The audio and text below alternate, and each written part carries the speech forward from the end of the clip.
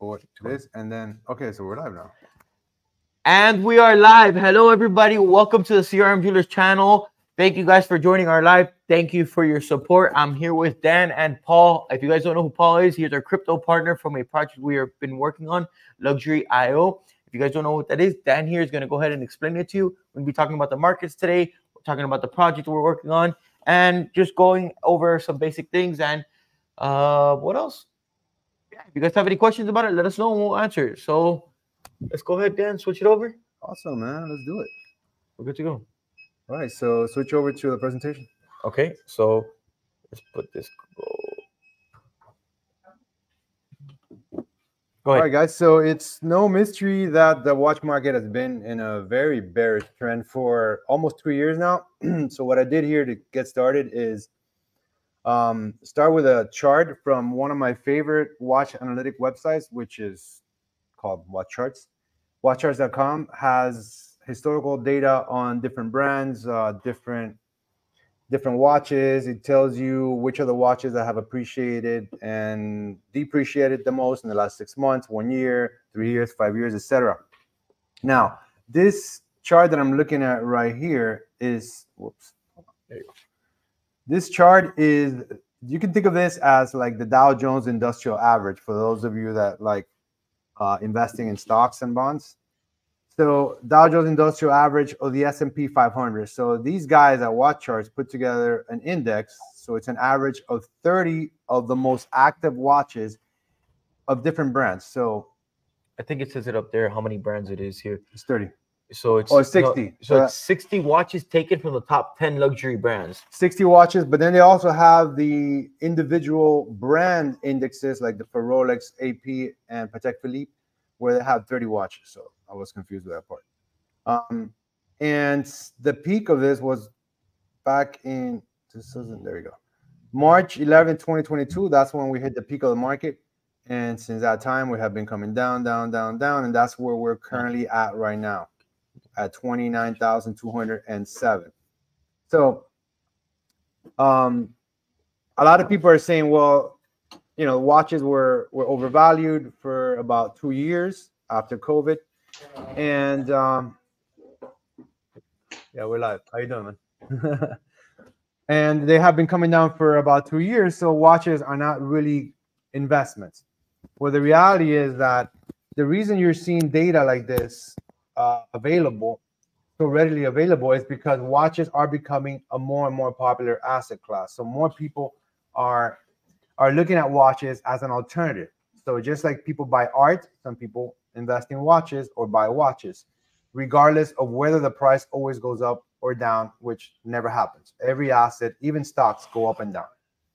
So here we have the total market index, and you guys can play around with this. I recommend that you really go to watchcharts.com and look at all this information. So you can also pull up Rolex or any of the other brands and then see, okay, in the last 6 months, the watch market, the Rolex market, whoops, I went back.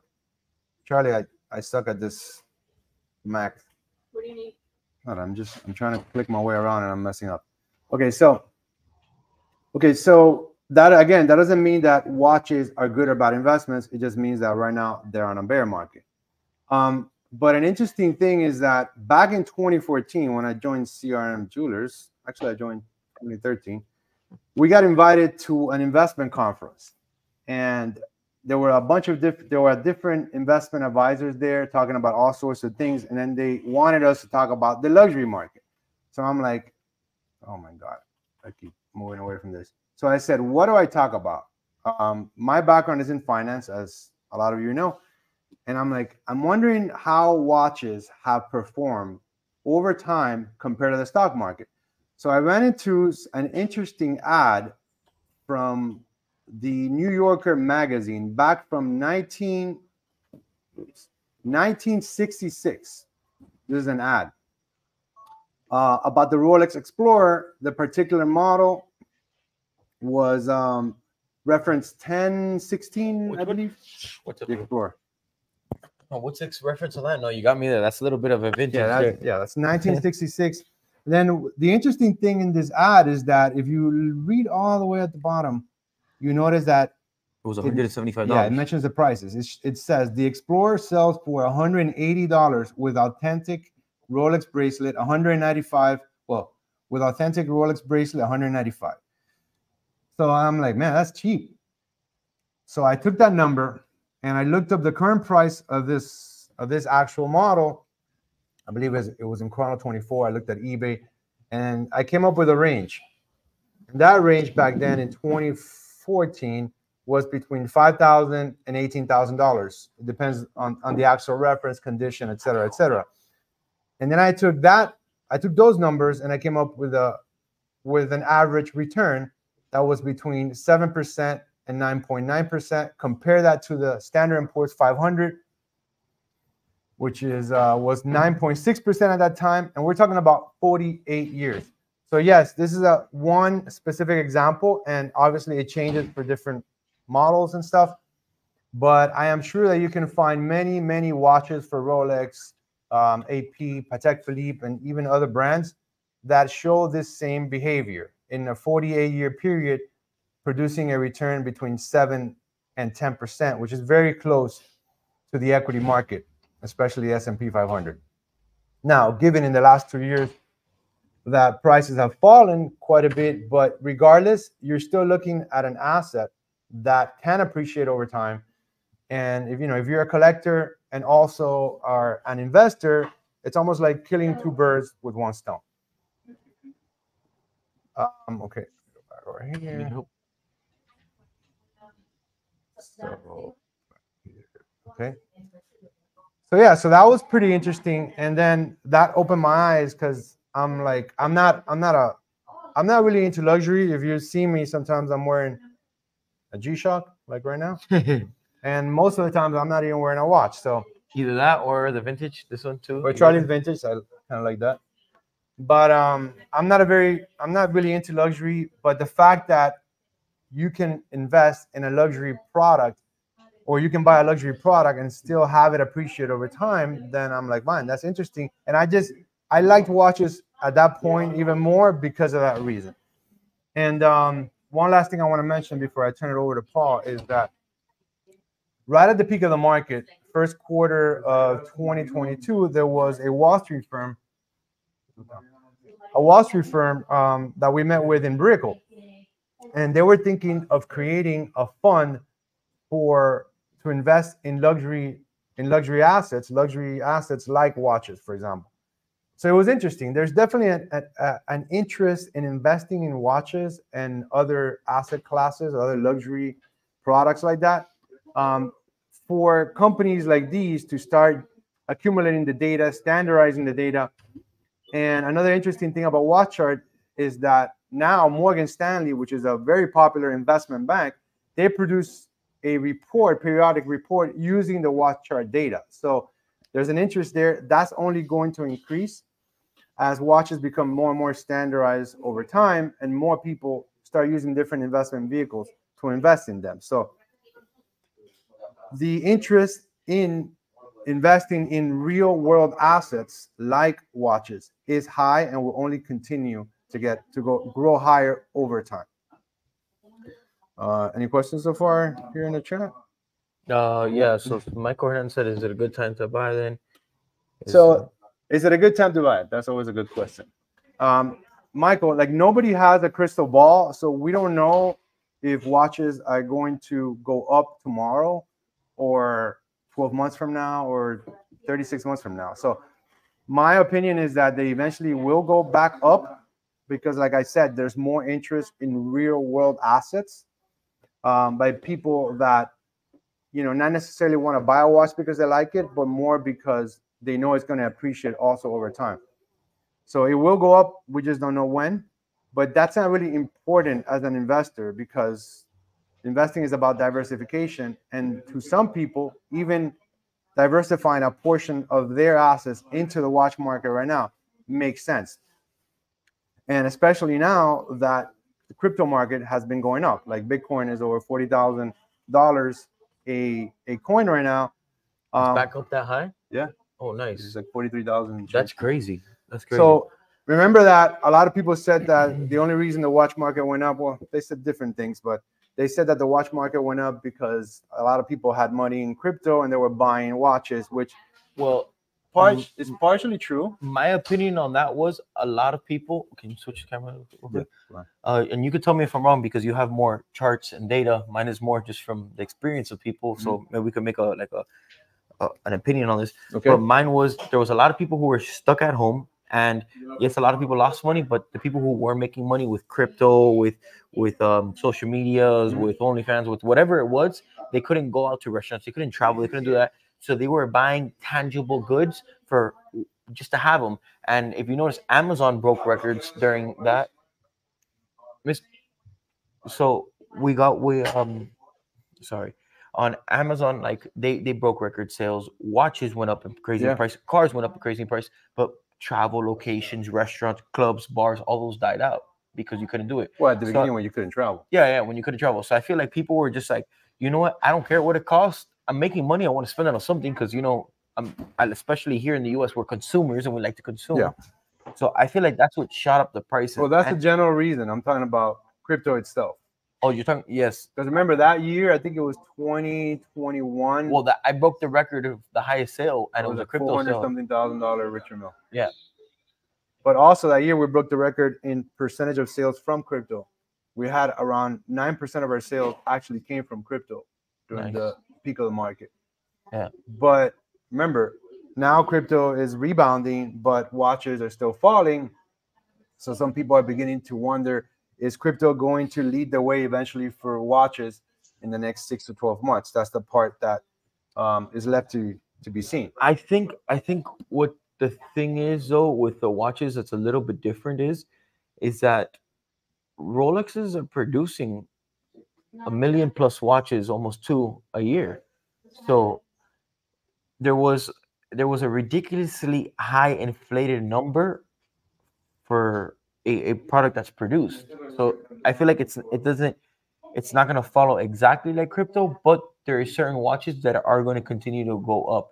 So I feel like mass produced things, it's that is going to soften up, and I don't think it's going to go crazy and blow up again. But I feel like maybe more exclusive pieces, which it makes sense, like with certain Patek, certain APs, certain vintage pieces like that, can tie directly into. I mean, I think maybe vintage pieces, but in general, I think a regular the averages are not going up. Yes, yeah, that's what I'm saying. I don't think a regular Submariner is going to go back up shoot to 20 grand again. But is it a possibility something like a Pepsi can? Yes, because it's not going to go up to 20 grand in the amount of time that it did when they pumped all this money and governments pumped all this money into the system. That's what I'm saying. And people were like just buying stuff, but eventually, an asset. I mean, if you look at the example there of the Rolex Explorer, it's 48 years of history. It wasn't just 4 months. So yes, even though what happened since 2020 to 2022 had never happened before. Yes. And now we're kind of unwinding from that. Has that ever happened? Period. Like I know in watches never happened. Not in my lifetime. In my lifetime, I've never seen that happen. So, eventually over time, if the Explorer appreciated for 48 years, these watches are becoming, more desired by more people because they realize, man, that this is a collectible. Yeah, it's not because of functionality, and people don't understand that all the time. They're like, oh, why do I need a watch? Because I got my phone, and I can just see the time on my phone. But nobody buys a collectible for functionality, usability. It has nothing to do with it. I know it's crazy, but I kind of had like that harsh reality slap in the face just the other day with my vintage watch, because I put on the time grapher and it's losing like 30 seconds a day. I'm like, man, I want the watch to be accurate. But then I realized I never really look at the time on the watch. And how many times a day do you actually look at the time? And if it's off by a couple seconds or a minute or two, it's not going to really make a difference. If I want to be accurate, I have my phone. So I think it's more like you say, it's collectible, it's a novelty, and it's something of asset. Like, for example, this vintage Submariner. If that was $159, this must have been a few $100 back in the days. And now it's over $10,000. And it's not even in the best condition or a perfect one. That's a good point. I think it leads me to this question that I want to address from Mario Diaz. Yeah. So let's pin it. And then I'm gonna tie that to Paul's Which presentation. one Let here? him take The over. stock Exactly. market? That's okay. So Mario Diaz says the stock market is at an all-time high, and watch market is down. Please. The stock market is at an all-time high, and watch market is down. So disposable income has very little to do with the investment.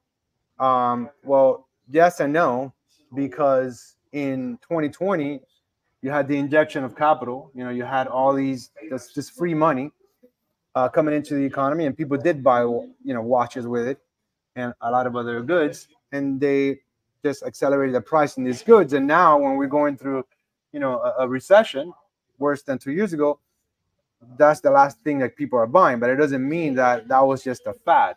Okay, it was just an accelerated period, and then now you're going through the deceleration of prices. But the fact that people have been investing or accumulating watches and collecting watches for decades means that that will continue. I mean, not at that that rate of prices doubling in 1 year. That's not going to happen. Yeah. But it will over time. Now, he mentioned something else. It was an investment fad. It was an investment fad like NFT. Like NFTs. So also, people love to just generalize about things like watches are investments or watches are not investments, but it doesn't have to be black or white.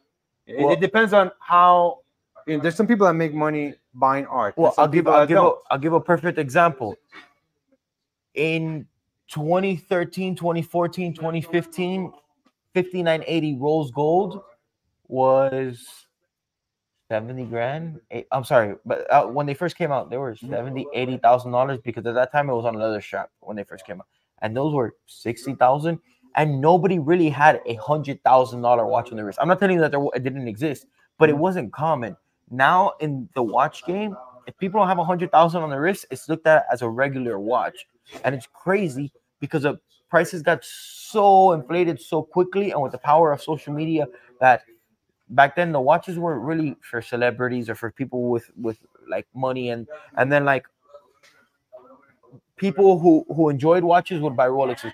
But even my dad, who was a watch enthusiast, never knew about he knew about Patek, but it wasn't something like it wasn't very common. You probably saw one or two Pateks in your lifetime on an old man. It wasn't like young people had, and I'm not saying it wasn't possible, but it wasn't common at all.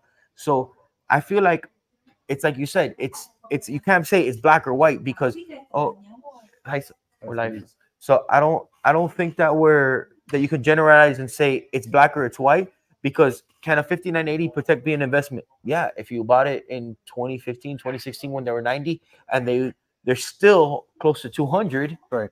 Yeah, it's still an investment. But at the peak of the market, they were at 350. If you bought it at 350, like we did with certain pieces, and it came down to 200, oh, it's not an investment. Yeah, it's an investment. But we're still looking at a fairly new 2 to 7 year period, which is I'm talking about going back decades.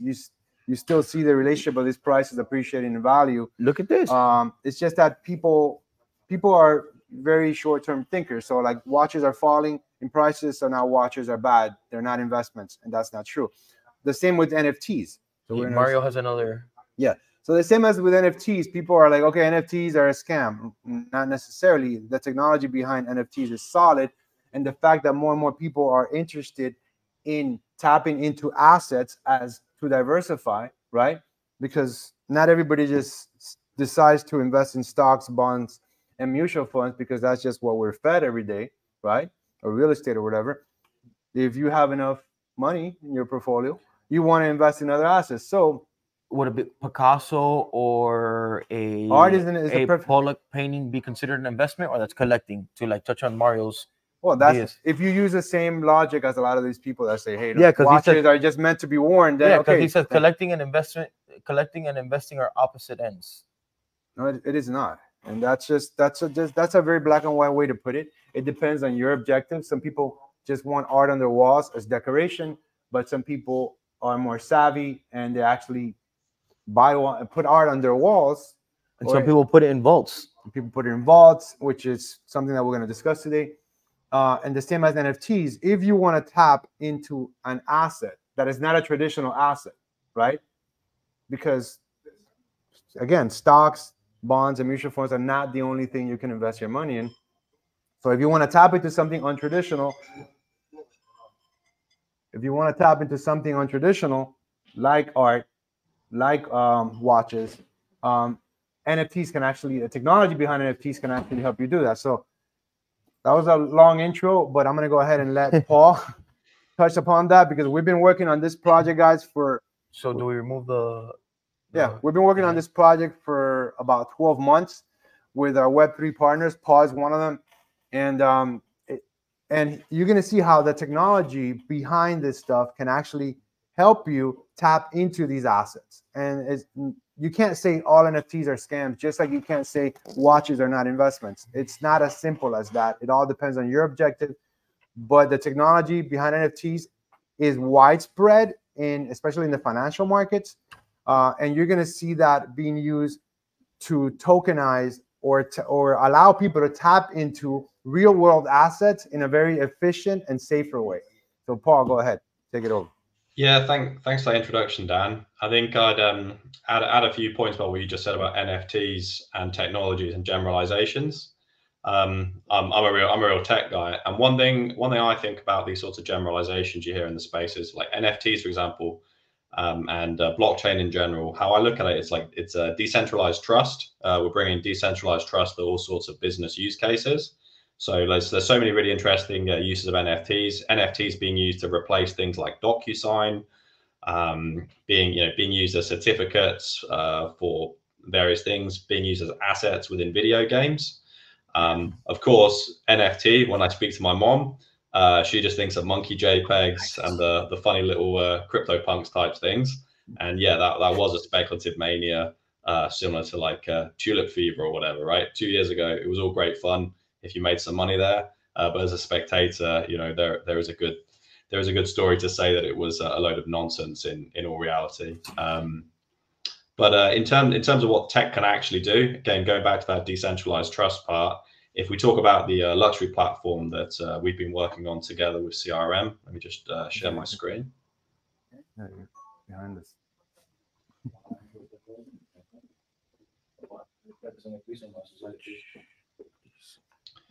Great, yeah. So what we've been looking to do is looking in the collectible space for people who are looking to either buy, collect, invest, depending on what you want to do, for whatever reason you want to own one of these items.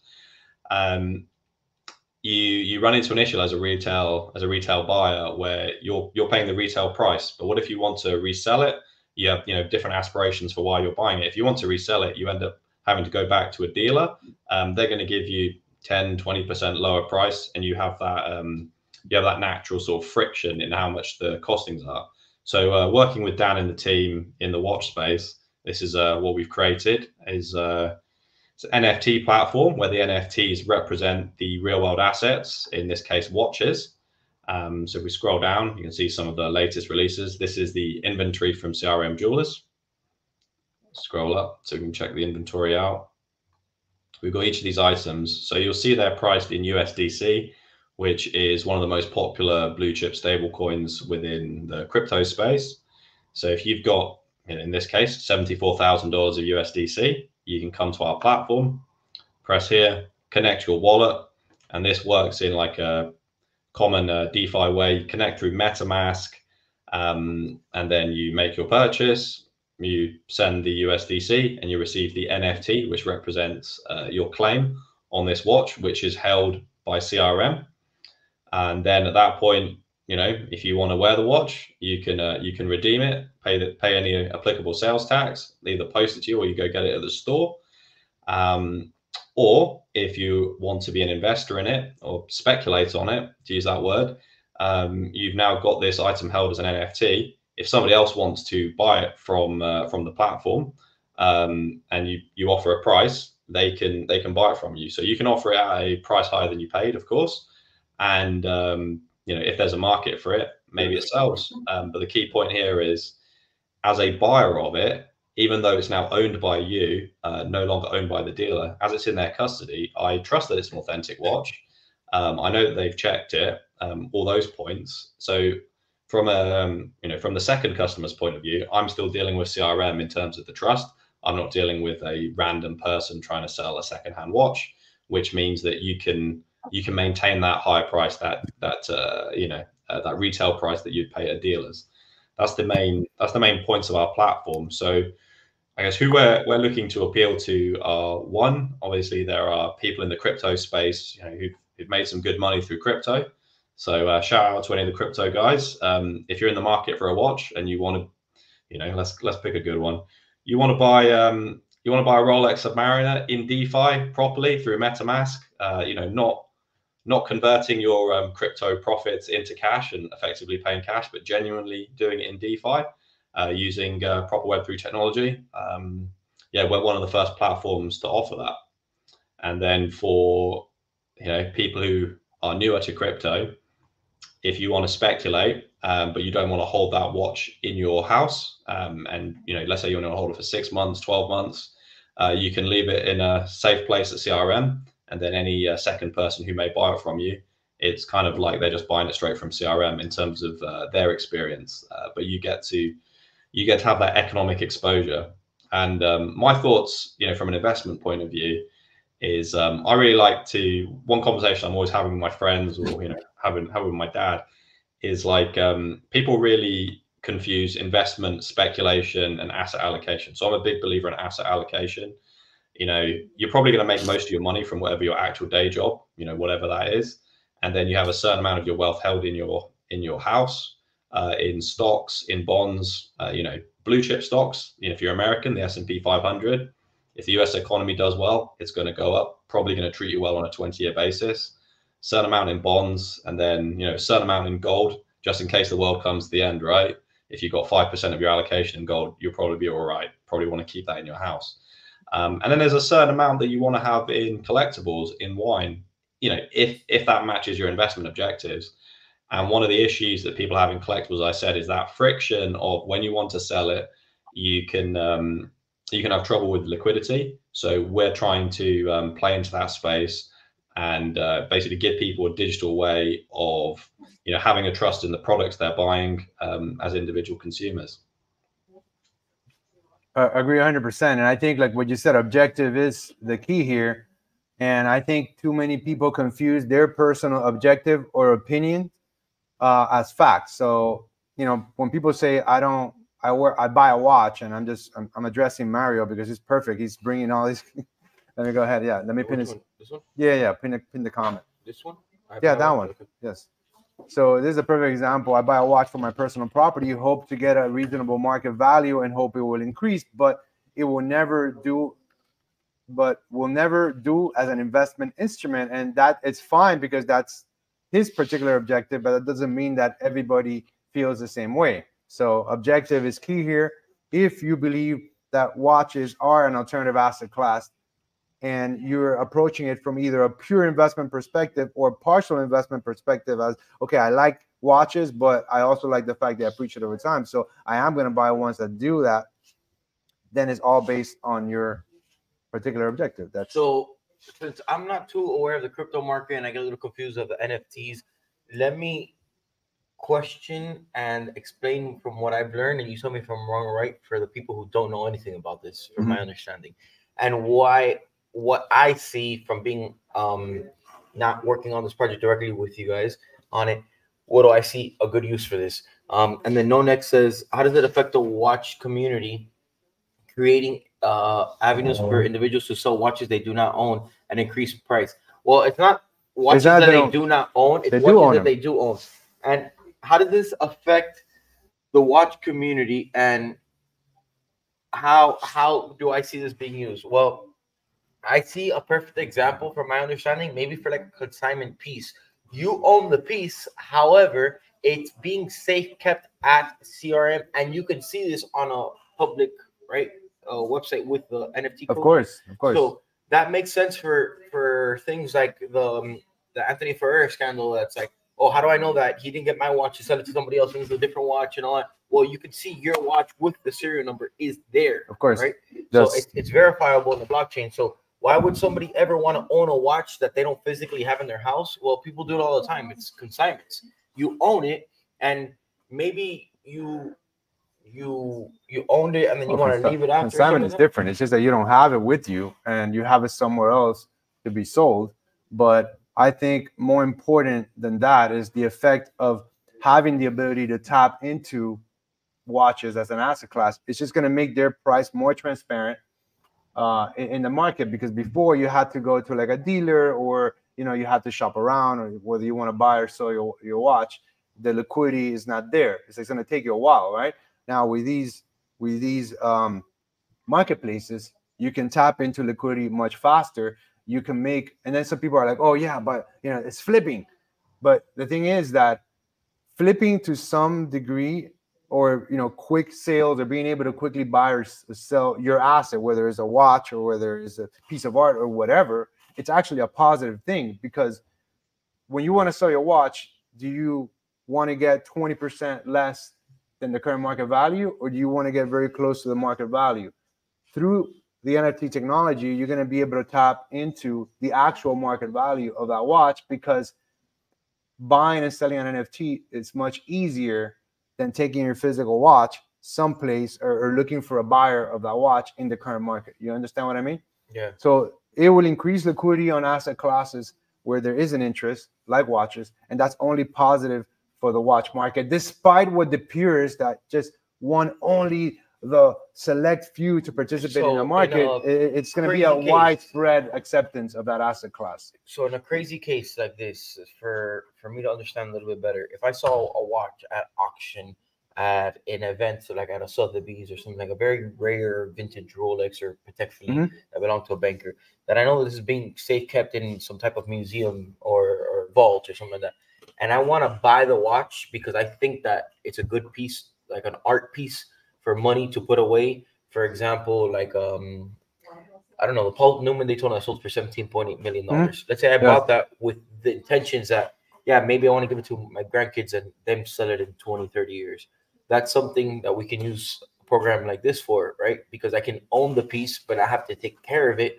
But you can sell it quickly. Of course, there's a security issue also with storing assets. If you had, very expensive watch collection in your home, it could be stolen. Even when you have it at a bank, there's questions that, what happens if there's a bank failure? What happens to your assets? So the ability to be able to buy and sell your asset without having to physically store it or transport the asset from one location to another, it's a plus as an investor. I get it. Now we got a couple questions here from Michael Hernandez. He says, "Okay, I kind of understand the hold-in market. What is the extra click it so you can put in a question for you." Yeah. Okay, I kind of understand. Paul, you want to address that? Yeah, so I'll read it out and I'll address it. Okay, I kind of understand the hold-in market. What's the extra fee to redeem the asset? Literally just the sales tax. So if you're an in-state buyer to Florida, the Florida sales tax. If you're to a state that doesn't pay sales tax, nothing, I guess. And then if you're an international buyer and your country's got VAT, of course. So literally just sales tax. Okay, and then Michael Hernandez has another question here. If you redeem asset after 15 years, you still have it at the same price. You have it holding at the inflation price. The thing is, like, the NFT is going to fluctuate based on market demand for that asset. So now you just created a vehicle that would actually price your asset more actively, and that's what we're talking about, the liquidity aspect of it. It's a plus, as opposed to, how do you know what the value of that watch is? All of these websites like watch charts and marketplaces that actually allow you to tie an NFT to the value of a real world asset are positive for collectors. What I think he's saying more is like, if you let's say you bought a watch on this NFT marketplace and you left it at the safekeeping for 15 years, when you go to redeem it, is it at the same price? You don't have to pay anything. You already own the watch. You just have to pay the sales tax on it. Yeah, when you purchase the watch. I guess my interpretation of that question is it's the same as if you bought a stock 10 years ago. The price that you have on your bookkeeping is the 10-year ago price. So let's use, for example, you buy a $10,000 watch on our platform today, and in 15 years time it's worth I don't know, 25 grand. Then, as far as the paperwork's concerned, you bought a $10,000 watch off us, right? If you can sell it to someone else for 25K, that's your business. Okay, so let's see. When I've got another question here Something from is only Mario. worth Wait, what up? Yes. So now Mario says, who determines market value, buyer or seller? Well, Correct. just both. You know, supply and demand determines market value. Switch the camera to one. Yeah. Yeah. So supply and demand determines market value. I know people in the watch market, you have retail prices, and some people feel like these are the prices that should hold because there's some magical price that the manufacturer comes up with.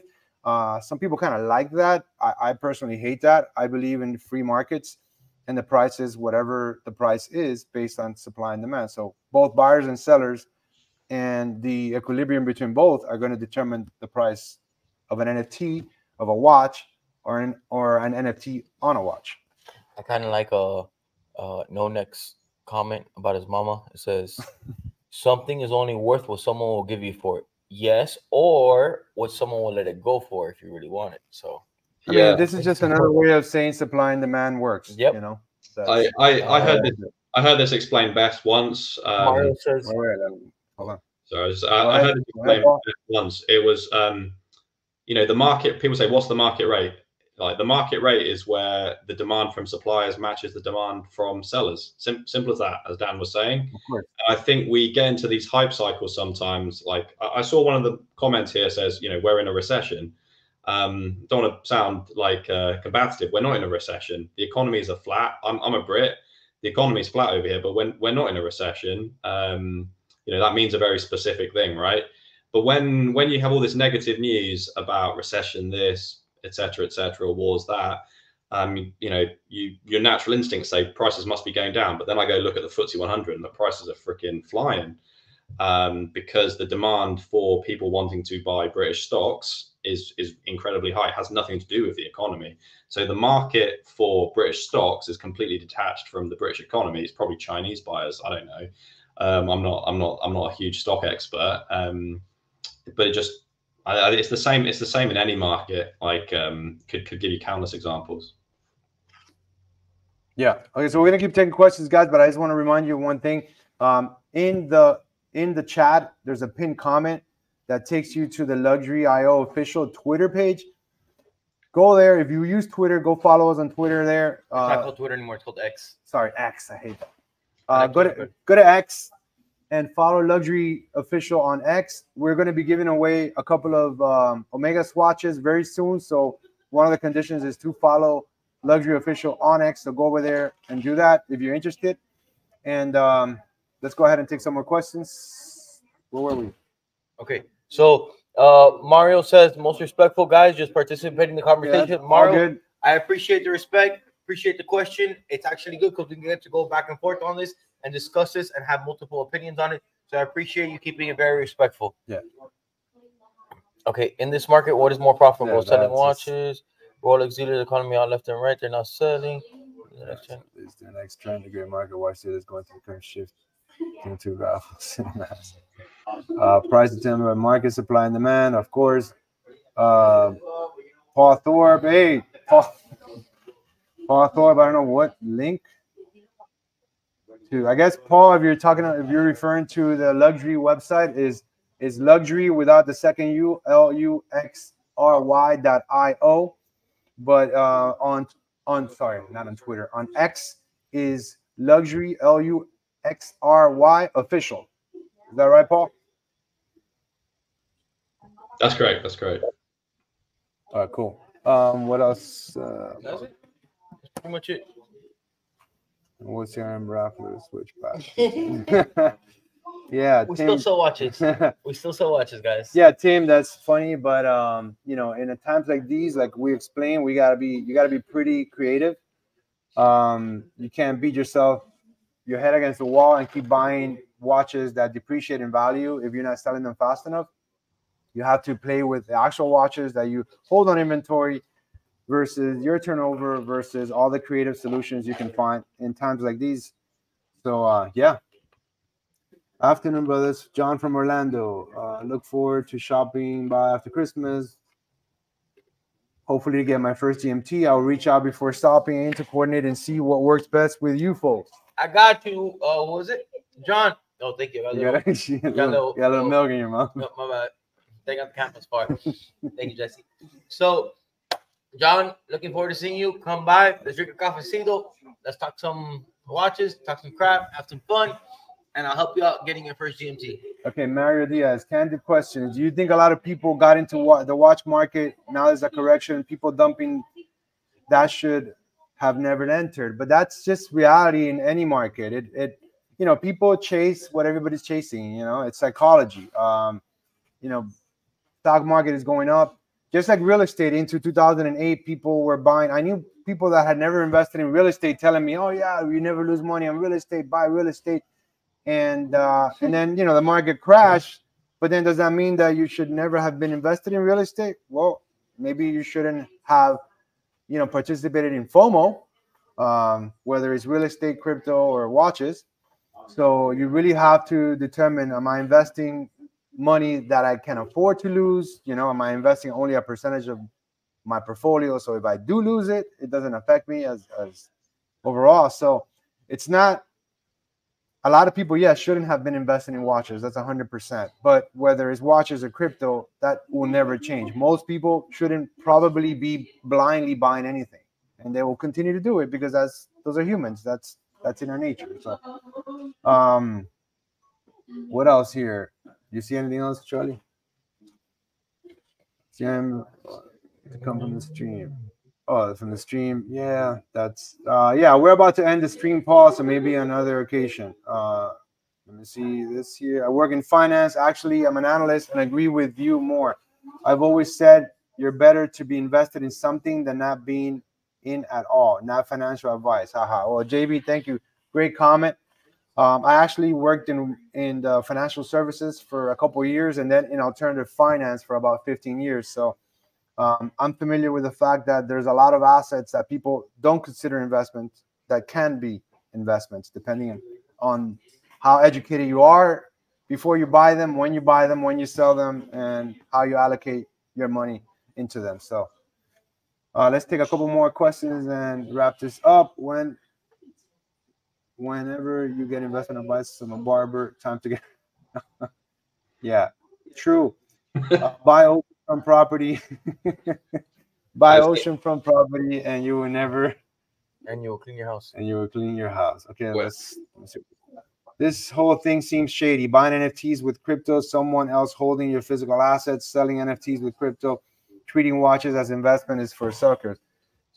Again, guys, if you generalize, if you just believe in generalizations, whether it's watches, stocks, or crypto, in the long run, I think you're going to be disappointed. So things are not as black and white as stocks are investments, watches are not investments, and vice versa. It's just depends on how educated you are and your objective.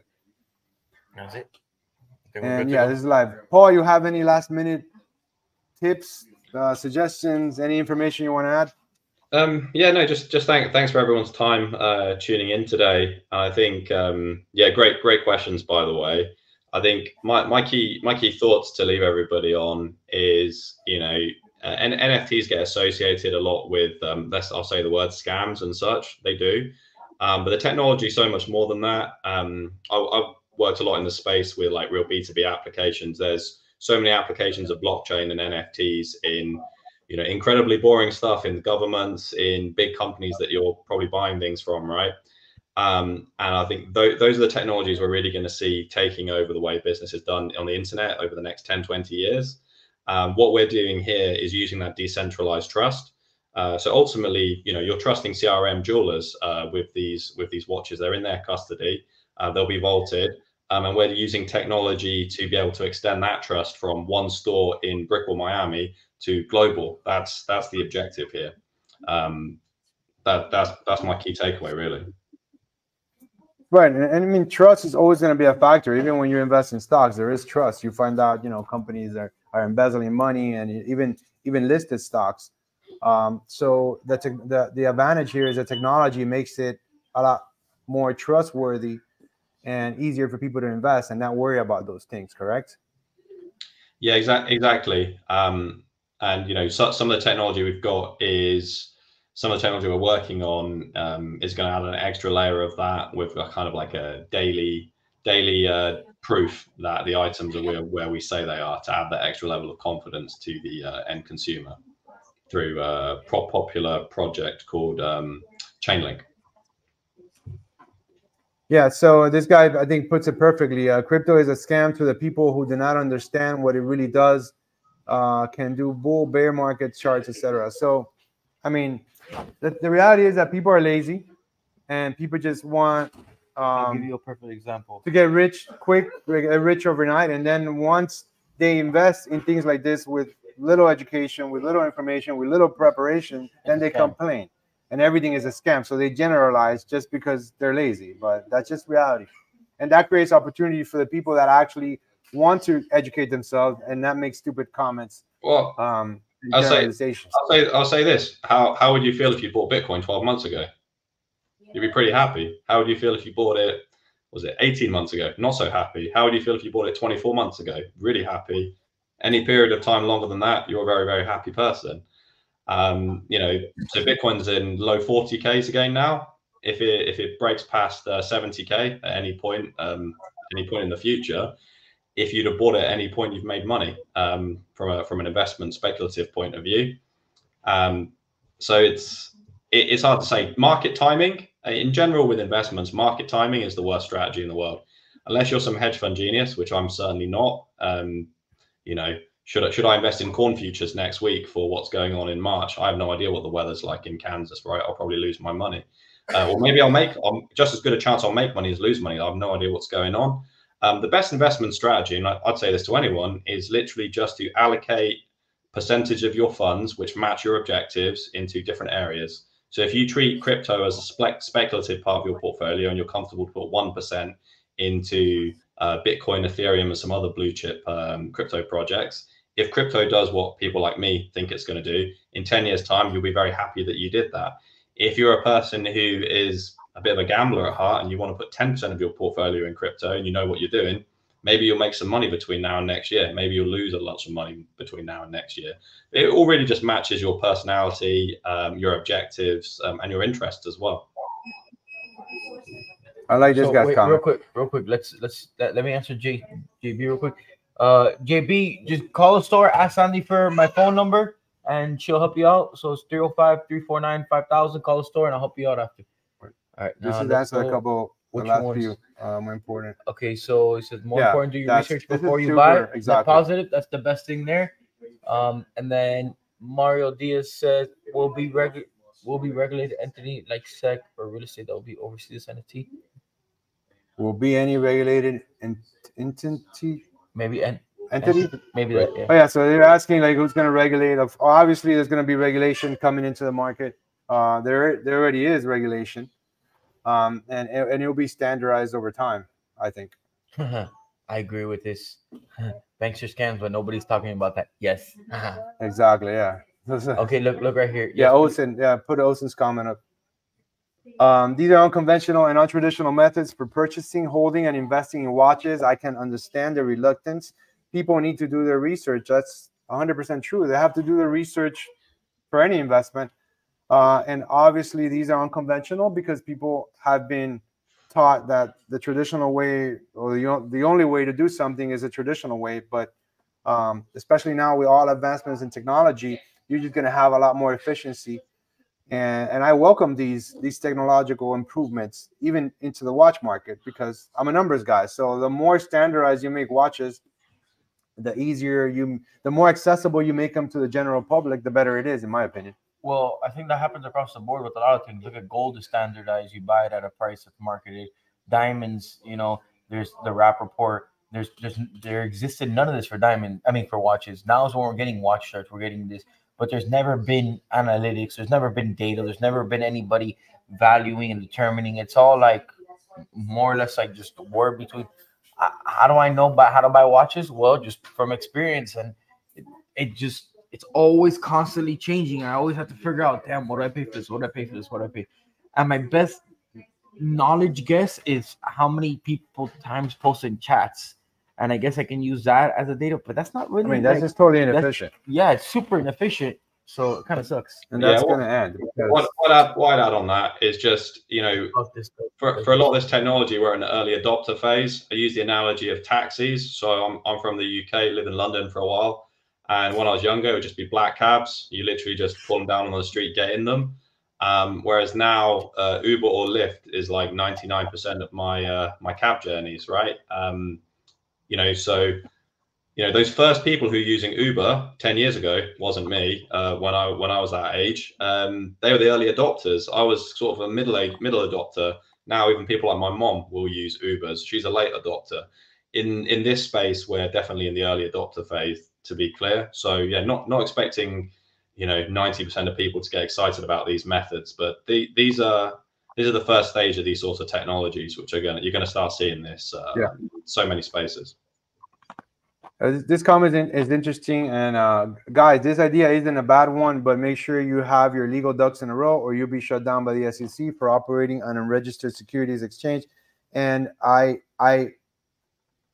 yes, eventually when this becomes tokenized, if you don't, instead of buying an NFT for $100,000 per tag, you instead believe that you want to invest 1% of the value of that in an NFT. In other words, you want to buy a fraction of that. That even right now will require to be, for the entity to be registered with the SEC. But just NFTs themselves don't have to be registered with the SEC, as far as I understand, and all the legal information I have read. Yeah, we've discussed it extensively. It's when you basically securities are fractionalized interests in a business typically, right? So when you're buying stocks or shares, essentially it's fractionalized ownership, right? That's why we're starting with individual watches. But this is something we would definitely like to get to in the future. But it is a bit more complex. So yeah.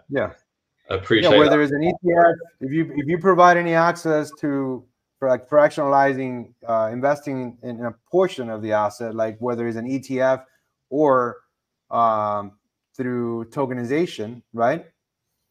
It's gonna be a registered security, which we're not. That's not how we're doing it at the beginning. Guys, that's very wrong. Please engage in legal counsel. Okay. All right. Good. Yeah. Okay, so guys, thank you so much for joining today, for participating in the live stream. I know this is a little bit off topic, but this is something we've been working on for about a year now with Paul and our other Web3 partner. Go to Luxury Official on Twitter, on X. Go to Luxury Official on X. Follow us there for a chance to win some Omega swatches, which we'll be announcing soon. And if you have any questions, feel free to shoot them to CRM Jewelers, because we believe in this project, and not guaranteed, but we assure you that this is not a scam. This is something we believe in the long run. So I just want to say thank you for everybody for your feedback. Thank you for your comments. Thank you guys for keeping it respectful. I appreciate everybody who gave opinions in a respectful way, and we're able to go ahead and conversate. So thanks to everybody. Thank you for everybody who gave us advice and all that. Till next time, guys. We'll see you. Thank you, everybody. Yeah, appreciate it, everyone. Thank you, Paul. Thank you, Paul. Bye-bye.